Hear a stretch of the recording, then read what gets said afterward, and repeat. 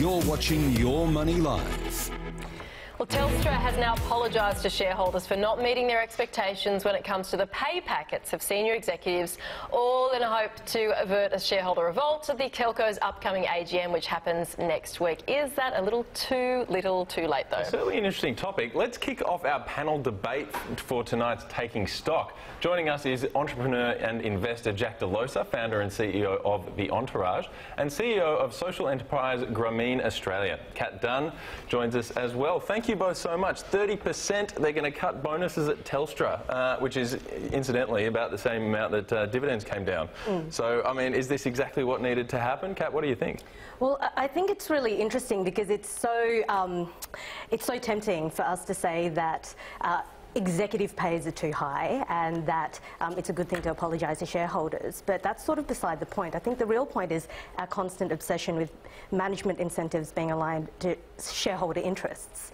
And that's precisely, I think, the kind of dangerous thinking that leads to something like big banks charging dead people for money. Because if you're interested in looking exclusively at increasing shareholder profits as your only metric for performance, then that leads to a lot of dangerous outcomes in order to get those profits. So I would say that it's not all as it seems in making that apology.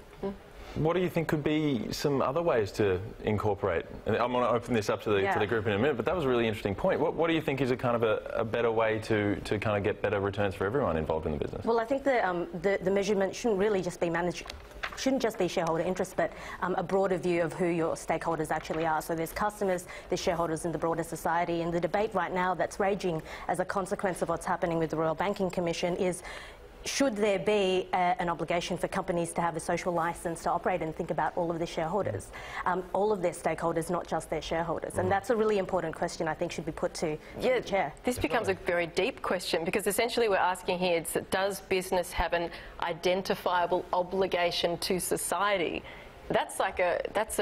It's a structural shift in how we think about business and how it's all structured, and that's why the work that Kat does at Grameen is just so powerful, because it's all about societal change. I think in this instance with this story, it's my view that we need the best talent in the world running our businesses. That's in the interest of the shareholders, it's in the interest of the customers, it's in the interest of the economy.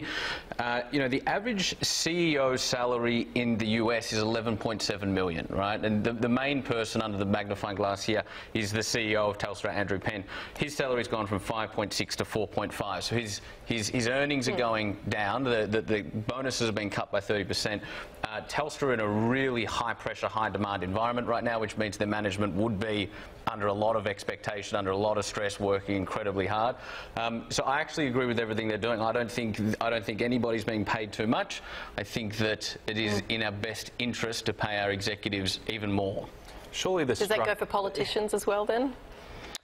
Politicians is a different kettle of fish altogether. Don't we need the best talent in our country? Well, we do need the best talent in our country. It's tricky, doesn't it? It gets tricky when you're talking about performance, and I think that comes back to another structural question about how you incentivise politicians.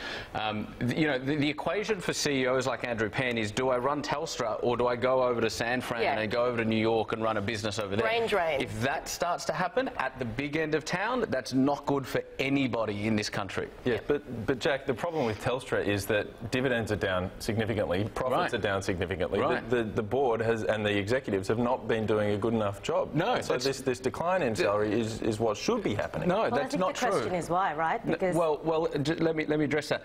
They're in a very challenging market position. You've got NBN coming out. So Telstra's profit was down 8%. It's too simple an equation to say profit's down, therefore execs aren't performing. The profit could have been down 18% if it wasn't for some really good management performance at an executive level in the company. So it's too simple an equation to go profits down, therefore they're not performing. It's not. The two aren't necessarily correlated. But it's very difficult to draw a straight line between one and the other, right? There's a lot of opacity in how these bonuses are structured, short-term, long-term. I mean, it's surely too much for a regular shareholder, a mum and dad investor, to know how on earth they're getting these huge sums.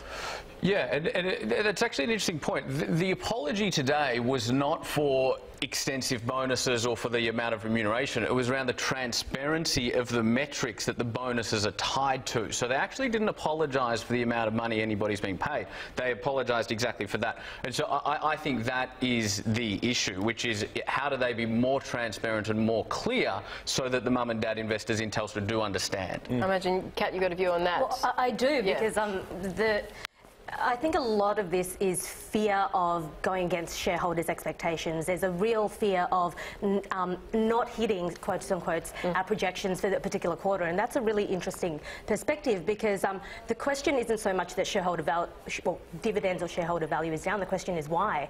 If you wanted to actually take a long-term view, there are some expenditures that absolutely are rightfully meant to take a dividend down because it gets reinvested into the business.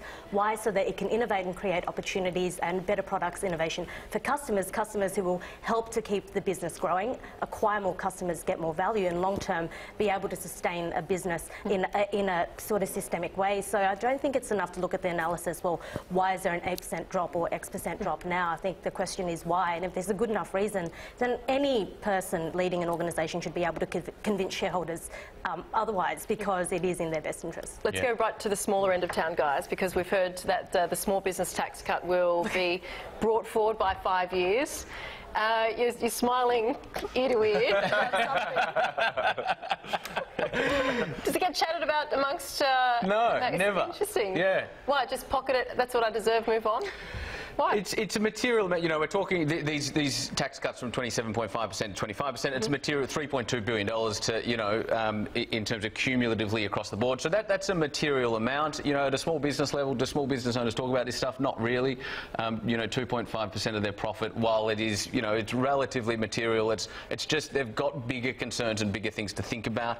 I think the tax cuts are an incredibly positive thing. You know, if as a business person, as a taxpayer, and as, you know, a really proud Australian citizen, I would prefer capital and cash to be in the pockets of innovative Australian business owners who are actually innovating and doing meaningful things with it than in the coffers of the government right now. Through what means? What's the best way to do that? I mean, we seem to be splashing around election money already, so well, how do you do it? Through the tax cut, right? So the 2.5% is coming off the company tax rate, so that means there's more profit that will be retained by the business owner rather than paying that money to the government. And I like that allocation, because I think that, you know, I back the individual and the entrepreneur to be, firstly, more scrupulous with their spending. That small business doesn't really chat about it yet, we'll just take it, but what about things like investing somehow, you know, incentives for startups, that type of thing?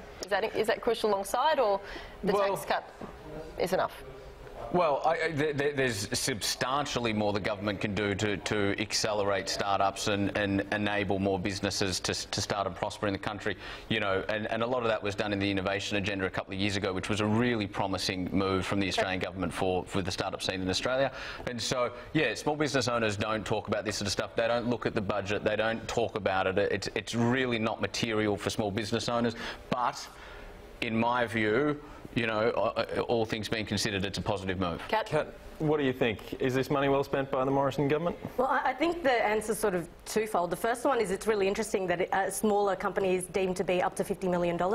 I don't know what the average revenue is for your entrepreneurs and your members, Jackie, but I'm sure it's, you know, $50 million doesn't seem like a small business. That's probably the first comment I'd have. Second comment is it was actually World Mental Health Day yesterday, and that's really relevant because when we're thinking about an economy where there's a productivity and wage gap, you've got a government saying we've at an all-time high in GDP, and we've got wages remaining stagnant. Is it any wonder that employees and people around the country are feeling increasingly disconnected, increasingly lonely, increasingly sort of in this state of ill mental health? And when you think about what tax cuts are going to do, that's $3.2 billion across 3 million companies.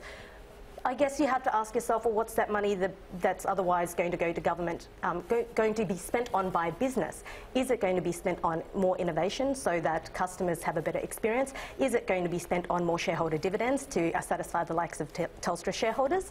Or is it going to be spent on looking at increasing the wages of employees and salaries of employees around the country to perhaps give them a little bit of a leg up in circumstances where the cost of living is going higher, but their wages are remaining the same. So I think in that context, it's probably premature for Josh Frydenberg to say that those tax cuts are going to be opposed or challenged by the Labor government if the consequences of them is an increased livelihood for employees of Australia.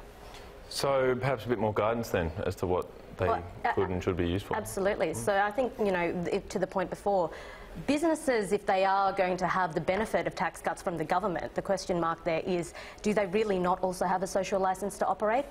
I don't look at it necessarily as this just good for business, because business is part of a big system, so you've got to think about what is the system consequence of that. Speaking of a particular small business, one all the way in Belfast, won a bit of a landmark case today or this week on whether or not it was or should be forced to make a cake that it religiously does not agree with. This is, of course, the gay cake, which had Bert and Ernie on the front and supported you know, the civil liberties there. This is a religious freedom versus civil rights issue, but a small business finds itself in the middle. Jack, what do you think?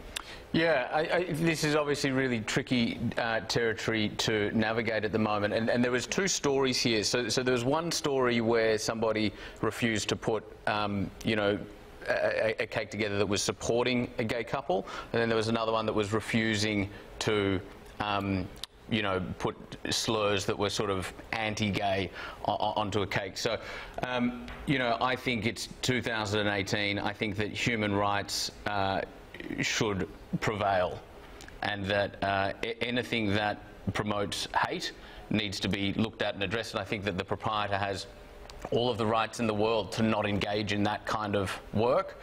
And I think that anything that promotes love between two people, whomever they may be, is a really positive thing. Kat, what do you think? It's so funny because the primary argument for the judge for saying that they let this one slide was because it violated religious freedoms. Now, I 100% support marriage equality, and I'm also Catholic. And so I don't think those two things necessarily go out of order. They're not mutually exclusive. And if anything, in this day and age, the denial of supporting somebody's wonderful day is a violation. The idea of not supporting somebody's wonderful day is actually religious overreach, violating their human rights, freedoms and ability to be included in society. So I think this one, you know, signals that the courts may be significantly behind than what we have called for and seen in Australia. Couldn't agree more. That's really well said. Someone gave me the example, though, of the case basically said you also couldn't say to a Muslim printer, you have to print this, you know, cartoon of the Prophet Muhammad, because that would be insulting to him. It was put to me that the example is kind of the equivalent, that the baker said, well, I don't have a problem with you being gay, but I don't like writing you know, things that political messages I don't agree with. So it's very nuanced, and as you said, I think it's kind of really tricky territory, but it's interesting to see, given we'd had this kind of exact debate like last year and into this year, you know, in Australia as well. Violet Crumble, can we talk that? Kind of come back into the local... I know, there is no segue in the world. I liked it. No, you did well. Talking sweet things. Yes, I mean, our overlay vision shows Kit Kats which come into frame, which is my favourite, and far more so than the Violet Crumble. That's completely... Same. I'm a Kit Kat man. And don't try and give us the crunchy caramel or anything, just the original... Straight up Kit Kat. Yeah, that's something I do like about Violet Crumble. They've stayed true to just their Violet Crumble. That's what they are, you know what to expect. They haven't tried to mess around with the flavours. I'm psyched about this. I love Violet Crumble. I love that they're back in Australian hands, but I do want to hear what Kat and Jack reckon. What do you think? I think this is a hugely positive story, right? You've got a century-old recipe in Violet Crumble. Admit, I got to disclose my bias. I'm more of a Kit Kat man. Yeah. But you know, I'm pro-business. I'm pro-economy, and I think that from a structural perspective and even a social and philanthropic perspective, it benefits everybody, right? So, in this acquisition, moving it over to South Australia, you're going to have more energy, more investment, more focus put on a great Australian brand that's going to rejuvenate focus into it. So I think it's a really good story. Kat? And I think South Australia, of all places, needs it. I can say that because I'm from country WA. We have a long-standing rivalry between our various football clubs, which will make no sense to you guys because you follow that other code. Yeah. It is a relatively low number of jobs, and the Premier of SA did say that. It's 30 jobs, and so that's great, but it is quite a low number. As I said, wins and business wins, prevails. good news story. Yep, I like it. Thank you so much, guys. Kat and Jack, good to have you. We'll see you next time. Thank you.